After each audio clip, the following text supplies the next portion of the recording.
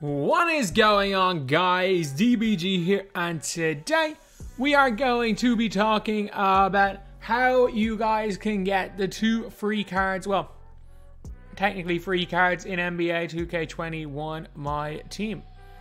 So yeah, basically the cards are, you guys can see them right here on 2KDB.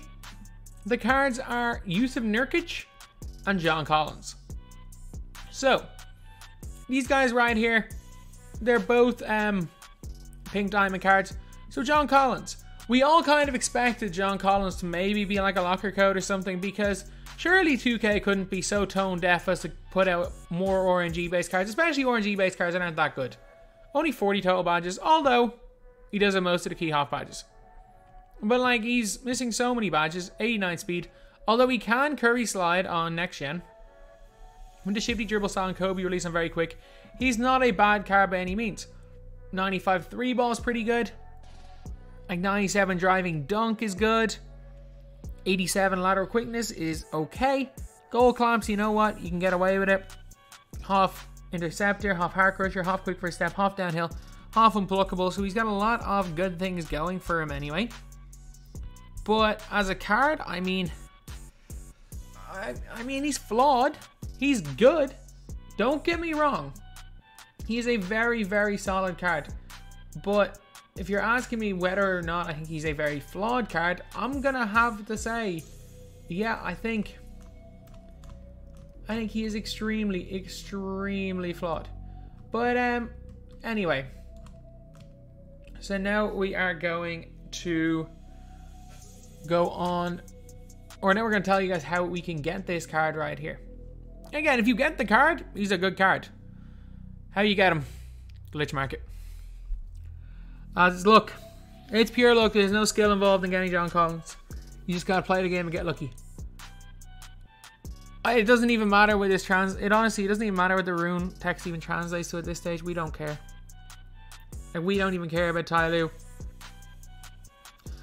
Like, again, I've played the best part of 500 games of not seeing the glitch market. Albeit, I think he is, him or OG Anunoby, he is either the best or second best glitch market card to get outside of Ty Lue. So he is one of the better glitch market players you can get in my team, which is very, very interesting, but, or which is very good if you get there, but at the end of the day, he's a pure luck based card. Like, there is no skill involved in getting this card. It is completely luck. And you could play one, you could get him in your next game, you could play 500 games. Is he worth grinding for? A resounding no. First of all, I reckon there's probably a 0.5% chance of getting into the glitch market. Considering some people are getting it multiple times and other times it's taking people 500 or 800, 900 games. I reckon, just based on like the averages, I reckon a 0.5% chance of getting into the glitch market in any given game. And there are now 6 different cards you can get in the glitch market. So 0.5% by 6. Like a 0.5% chance of getting in. So it'll take you about 200 games to get in. It'll probably take you on average 1,200 games to get this card.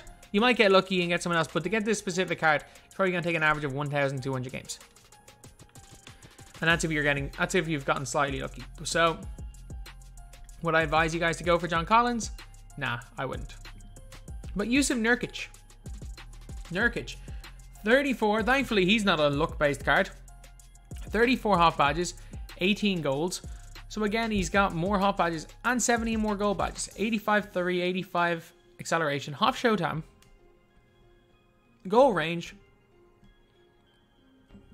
decent but not great lateral, 88 3 ball, 85 driving dunk, only a 70 ball handle, half interceptor, half intimidator, half moving truck, half post move locked in, half rebound chaser, half rim protector, worm, clamps. He's got shifty dribble style with 70 ball handle. That doesn't, on basic 6, that doesn't matter. Set shot 8. It's okay. Like, I don't mind it. It's a bonus. It's Yao. It's buggy. Not a bad release, but not one of the better ones. Not one of the better ones. But he does have hop deep hooks, which is useless now because 2K nerfed it. He's got 2 cold zones or 2 non-hot zones outside of 3. Decent height, decent wingspan. So, I mean, if he's easy to get, let's see what he takes to get. So to get JUSUF Nurkic, you need to play, where is it, week 5 or week 5 clue, is it? Week 5 clue. So, New Year's win, 8 points, 10 points, 10 assists with a power forward in a single game. Tyler's rebounder, 18 boards and centers. So, this is probably going to take you about 20 minutes-ish.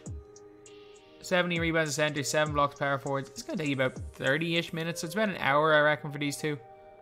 And then, to get Nurkic.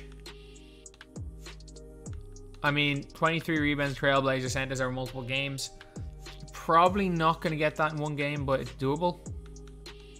Unless you can find a way to get your centers and power forwards as Trailblazer centers. But you can probably do it all in Rookie Dom, to be honest.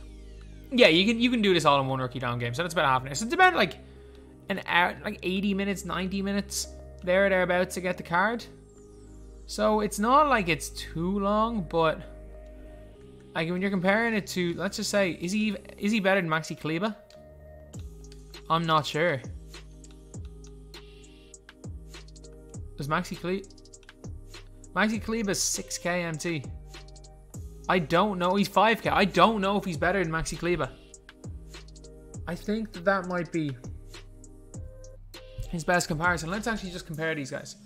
But 34 Hoffs actually on a pink diamond is huge. That is actually huge. And he's got Hoff quick for his step. So I will say that 34 Hoffs on a pink diamond is monstrous. Like, he does have 19 extra Hoffs.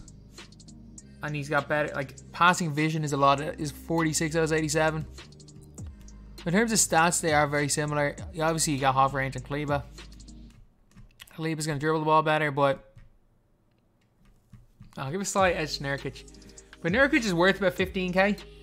And if you think it's worth your time instead of grinding, say, one of the other modes, like, I'm going to get him anyway because, again, I like the card collecting, but he's probably the worst of these cards. Like, I think Andre Miller is one of the best pink diamond point guards in the game. I think this is one of the better pink diamond centers. Don't get me wrong, it is. I'm like, yeah, he's worth getting. He's worth going and getting. It is worth going and picking up JUSUF NURKIC. It is definitely worth picking up Nurkic. And the big thing about Nurkic, it is all based on what you perform in game. There is no luck-based sections to it. It is not play a game and hope you get Nurkic. There is an actual thing you have to do to get Nurkic, which is the biggest thing. So I would advise most people to get Nurkic. If you have like a God squad and your only goal in my team is to run the best team possible to play in Unlimited and in tournaments, and you don't care about the card collecting aspect of the game, then there's no point, because he's not as good as Jaren Jackson Jr. And he's not as good as Eddie Curry. So Eddie Curry's like 10k MT. Jaren Jackson Jr. and Eddie Curry are free and 10k MT. So if you really want them to like start in your team, just get Jackson Jr. and just pay for Eddie Curry. But if you are looking for like an all-time Trailblazers team, if you're a Blazers fan, if you're Bosnian, if you like Nurkic, or you like collecting cards, this is actually not a bad player at all. So anyway, yeah, that is pretty much it, lads.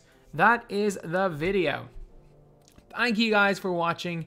I believe that Nurkic is probably worth getting, and it's definitely not worth trying to get John Collins. Thank you guys for watching. Please like, comment, and subscribe.